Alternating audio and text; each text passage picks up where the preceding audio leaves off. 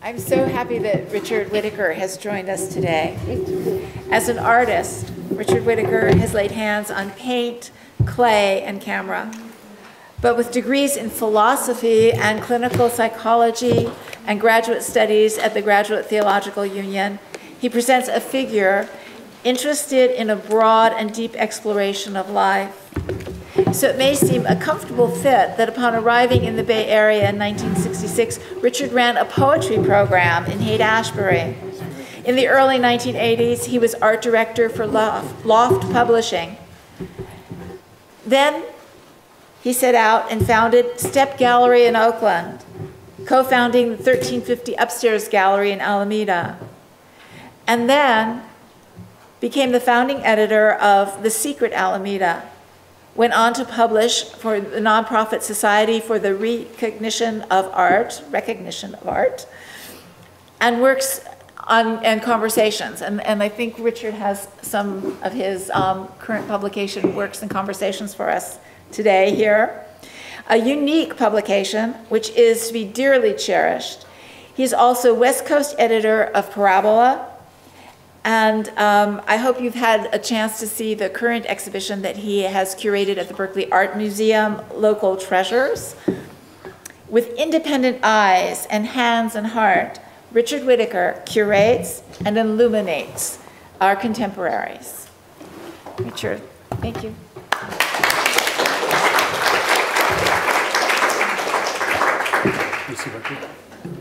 Thank you. I'm very, very pleased to be here with you all today, and it's been so interesting to listen to Leo and Mildred. You know, that introduction about me sounds really incredible as I hear it, but one of the things that's clear to me, and it might not seem so to you, but wow, that guy must be pretty confused. I mean, all those different things. And I would say,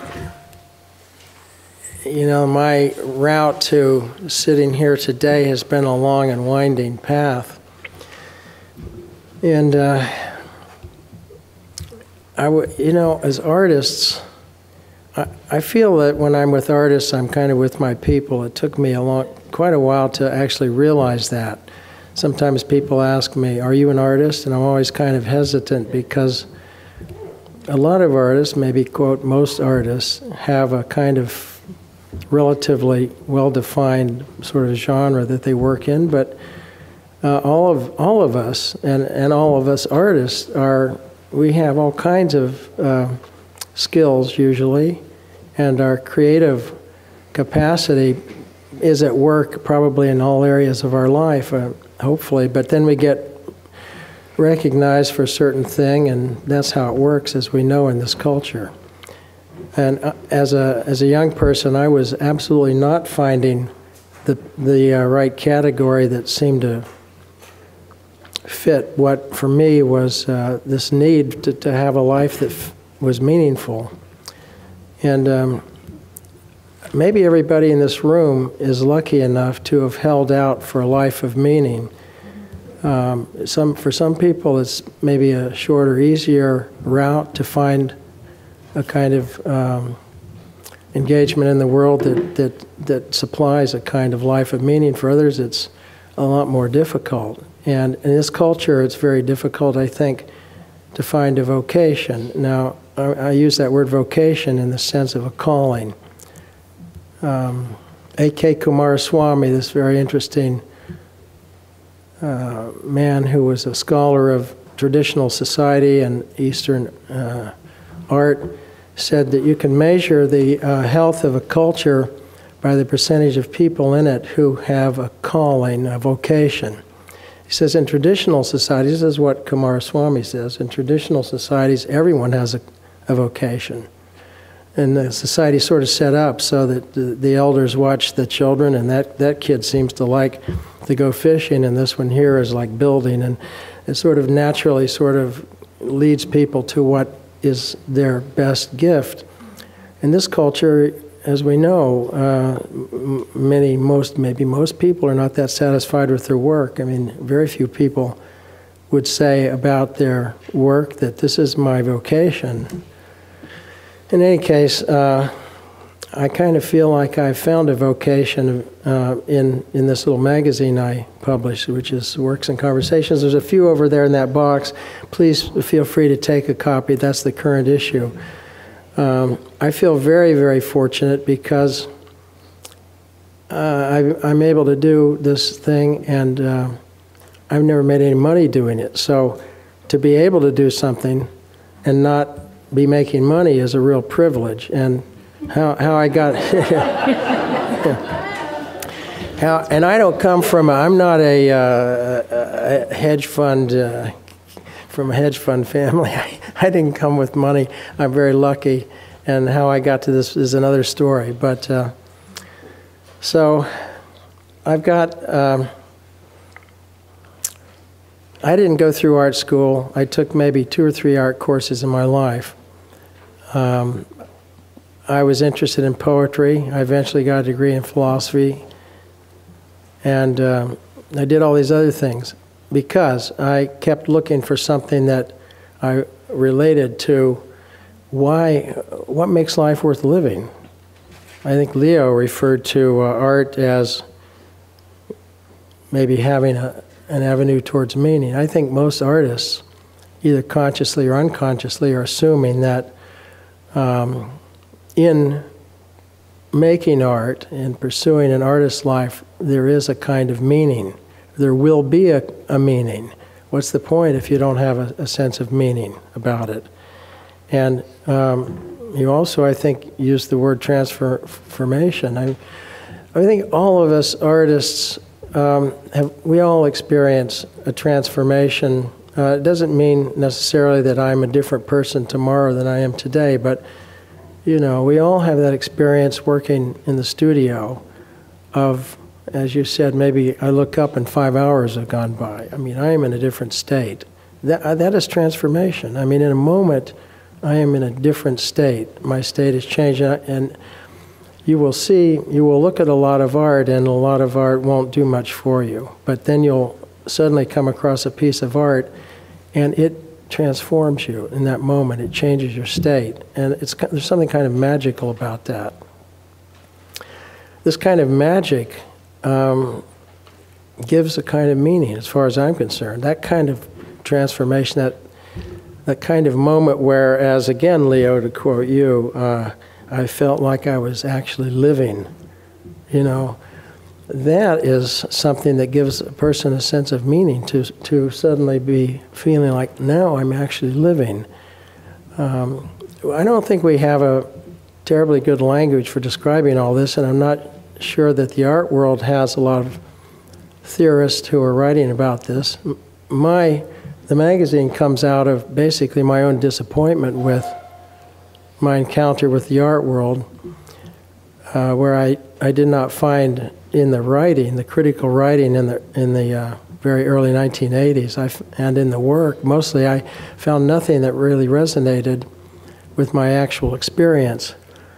And to make a long story short, eventually I think Works and Conversations was my answer to not finding a place in the art world and being rather disturbed by, well, you know, like all of us, we want to have some recognition, we want to have some feedback. But I was disturbed by not finding certain things honored in the art world that, to me, absolutely needed to be honored. And I think they're difficult to articulate, but they sort of come under the category of, now I feel like I'm actually living. Now, how do you talk about that? How do you honor that? What I eventually found was that by talking to artists and not reading critics, I'm not, you know, totally against art criticism, but by talking to artists, I found common ground. The things that I'd experienced, I could describe to other artists, and they recognized that they'd experienced the same thing. And something you said, Mildred, like, we all have more in common than we have different. Our differences, I mean, there are these profound human commonalities which we really do share, and which I don't know who's writing about that, and who might be writing about it with a certain kind of authority. I don't know who's writing about that. It's very difficult if you're going to try and do it academically. You've got to construct all these bulwarks and defenses and make your case. It's very tedious and difficult. Eventually, I found, I started the magazine. Well, it's hard to explain how I started. I won't even try. It wasn't with a plan.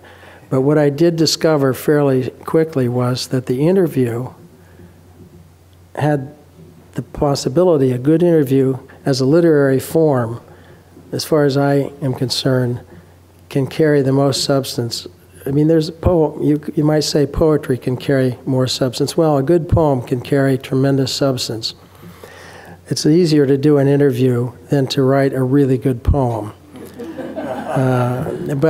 And if you do a good interview and you ask really real questions, sincere questions, and sort of probing questions, and you sort of try to track people down a little bit, what I found is that you get a tremendous amount of substance articulated in a way that can be shared, and I think it can deeply move people, and I think that's what's happened to me. It's like finding a great secret.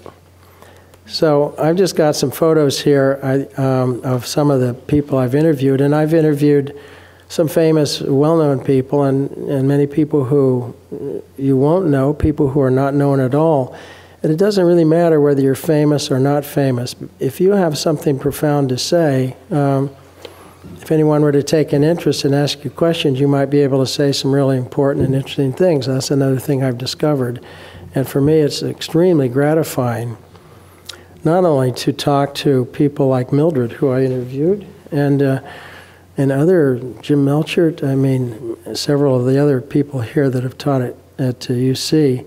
Not only is it gratifying to me to talk to many of these people who are very articulate and can speak from really authentic experience, but to run into people who no one knows about, who just have tremendous things to share. And so that's happened. These two guys here found a city farmer in Vancouver. It's been around for 40 years. It's one of the very early urban farming sort of permaculture things, and it's just, these guys, I could talk about every one of these people I've interviewed for some time, but I can just tell you, all these interviews are on my website. They're all great interviews because of what these people have to bring.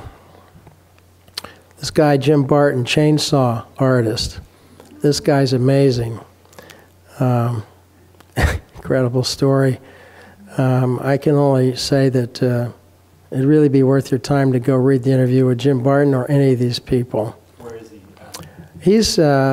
He's near Portland. The guy uses a huge chainsaw like Pablo Casals runs a cello. I mean, you know. And then he has all these smaller tools. He does lots of Kuan Yens and Buddhas. He's pretty amazing. Well, Carl Chang over on the left, and there's Michael McMillan, two tremendous artists. That's in Michael McMillan's backyard. Interviewed both of those guys. They're wonderful. Here's Carlo Ferretti, a local guy. Nobody knows who Carlo is. He's an amazing guy, Italian architect, non-practicing. He made this beautiful thing out by the Albany Bulb, piece of public art.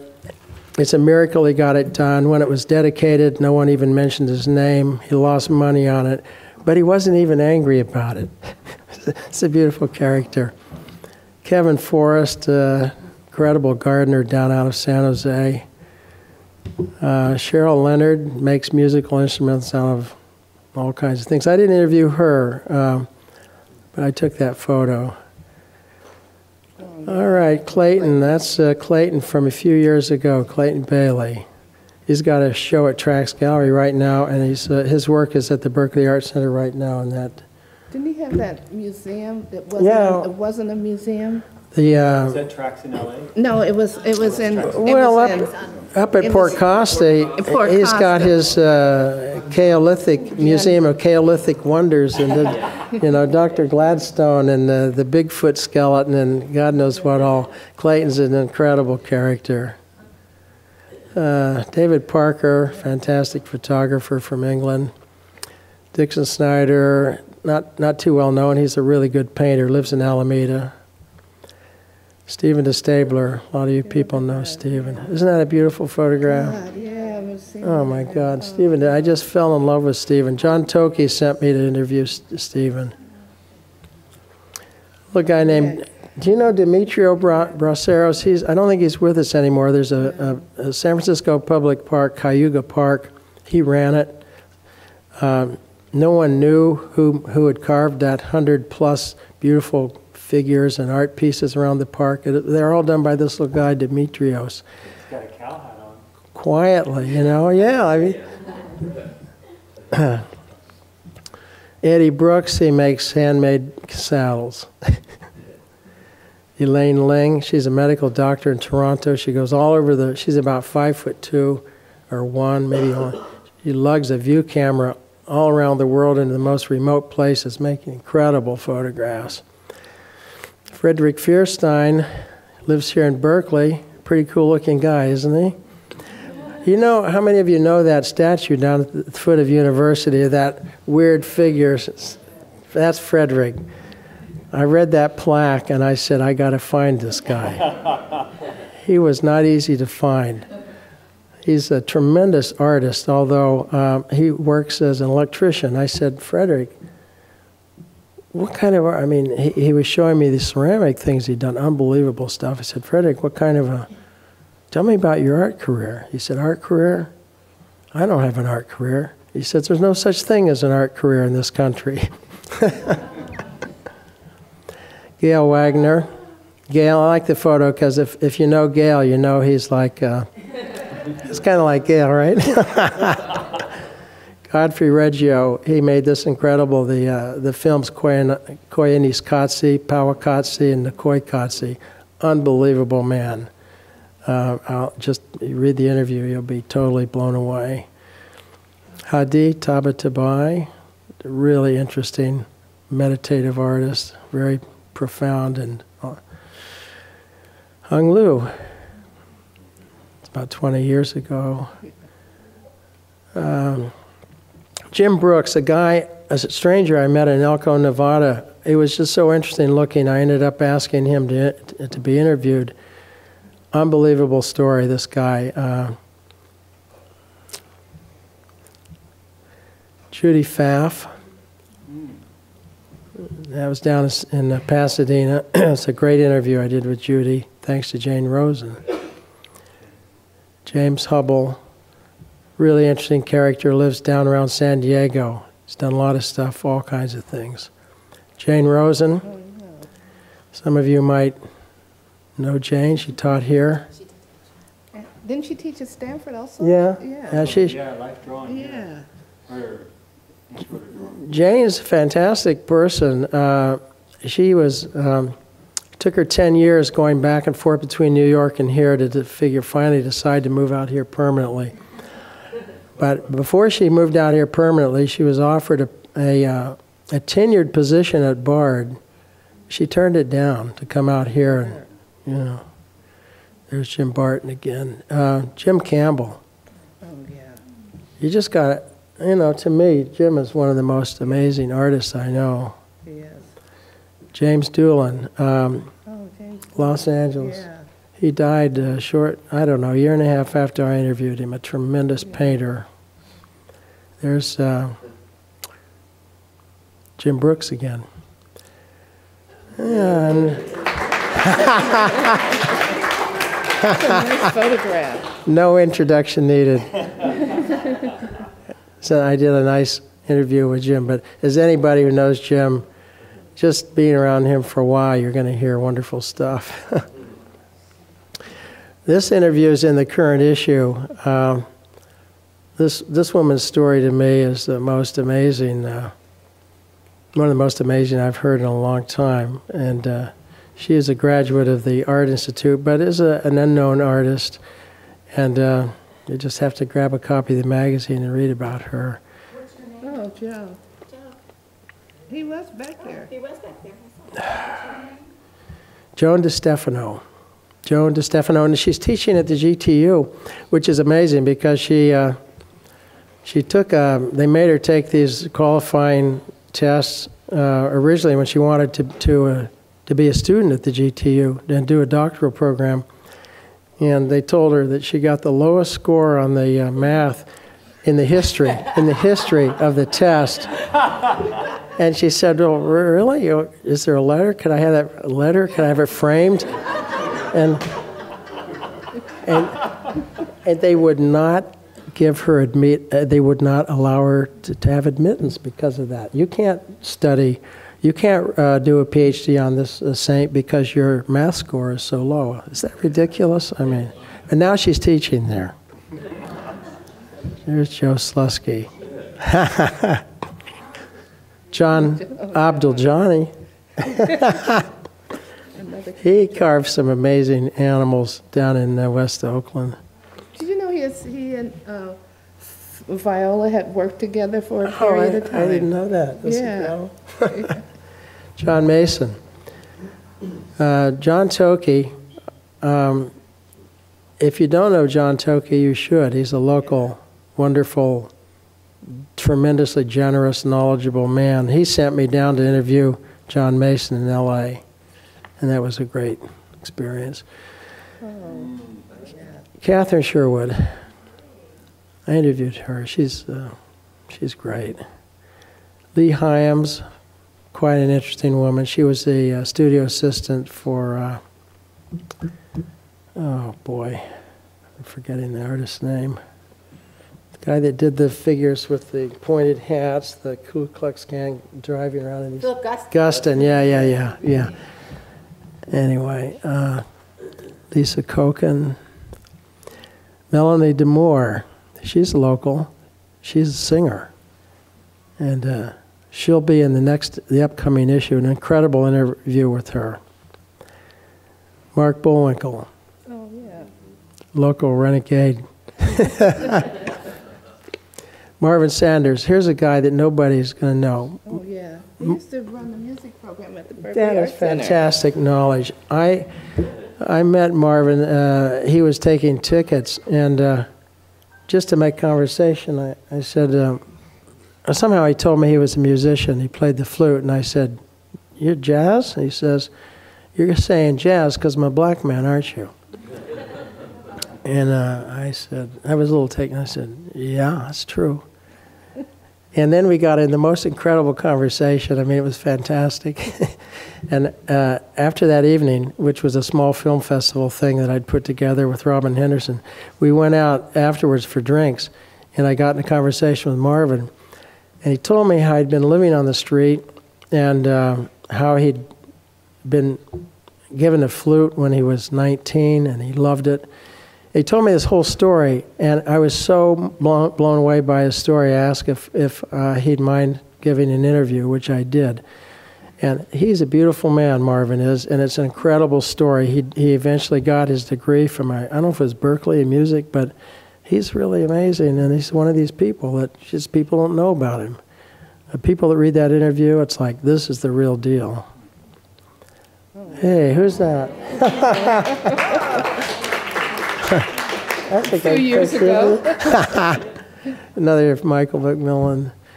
Michael Miller from Louisiana, incredible potter, wood-fired kilns, wonderful guy. This guy, Milford Zorns, he's 92. I was down in Claremont wandering around to kill some time. I went into this art place and started looking through these kind of boring paintings. No one would come out. I was alone, and I thought, what the heck? I'm here by myself. No one's around. So I just kept looking, and I thought, I'm going to try and find at least one painting that I think is kind of interesting out of about 100 paintings. And I found a couple. Finally, a guy comes in the door who was a shopkeeper and basically said nothing to me. And I'm thinking, wow, this guy's a real salesperson, you know. Finally, I thought, I've got time to kill. I'm going to take this as a challenge. I'm going to engage this guy in conversation, draw him out, just see if it's possible. And so I finally got him to tell a little bit, yeah, this is about the California painters. There's some name of a bunch of painters. They're good painters, watercolor painters, back in the 30s. And I said, okay, and what's your name? Mike, yeah? Mike what? Mike Verbal. So I thought that was, he's a good guy. I mean, it was very funny. But I said, okay, who did this painting here? Milford Zorns. I thought, wow, that's a name, Milford Zorns. I said, so tell me a little bit about Milford. Well, Milford's 92. He's blind. Oh, yeah? Okay. And he's giving a watercolor workshop next Saturday. Wait. You said he's blind, yeah? And he's giving a watercolor workshop? Yeah? Does this guy live around here? Yeah? Could you give me his phone number? I ended up interviewing this guy that same afternoon. Unbelievable. He was not literally blind. Like an idiot, when I met him at the door, I handed him the magazine, and I thought, oh, my God, he's blind, you know. But he holds it up to his, you know, and he says, that's a nice-looking cover. But this guy, he's really, it's a great thing. Nathan Oliveira. Oh, yeah. Great interview. All right, Peter Sells. Quincy Troop, that was from, thanks to Mildred. Mildred and I interviewed Quincy Troop, and it was so much fun meeting Quincy and his wife Margaret, right? Yeah. My God, that was so memorable. Guy has a great spirit. Another great guy. Richard Berger. You know, there are some amazing folks around here, and Richard Berger is one of them, and maybe he hasn't been given the recognition he probably deserves. He's a brilliant, brilliant guy. Ruth.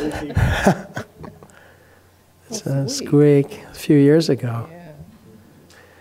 Saeed Nusseibeh, a passionate guy, a Palestinian-American photographer, very intense.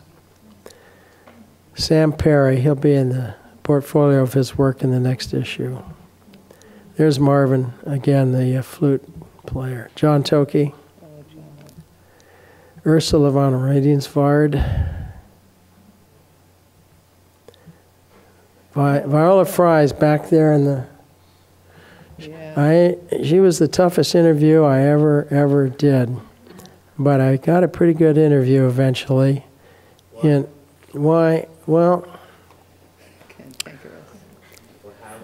Well, the biggest problem with Viola for me was that she'd talk about technical stuff, no problem. But if I wanted to get anything about what did you feel, what did you think, what was your... No, she was no, I don't go there. And she was very incredibly sensitive to any question that asked to go inside of her. And in fact, I mean, she'd also suffered some serious... she had a stroke, a lot of surgery, so her cognitive functioning or her language stuff was not as it had been, although she was still articulate. But at one point, and I think I'm a pretty sensitive, discreet person when I interview people, and I just felt, my God, I'm so clumsy, I'm so intrusive, I'm so incompetent. And I started feeling worse and worse and worse about myself. And a funny thing happened, it's never happened to me in my life. Something started welling up from down below in me, this feeling of affection, really a feeling of love for this person just came up out of nowhere. And I just felt a real sense of love for this person, and I can't even explain it. I asked her if she'd let me take some photos. No photos. So I snuck this one. Wanjin Zhang, some of you have seen his incredible sculptures, these big ceramic warrior figures. He's an amazing artist. Wendy Sussman.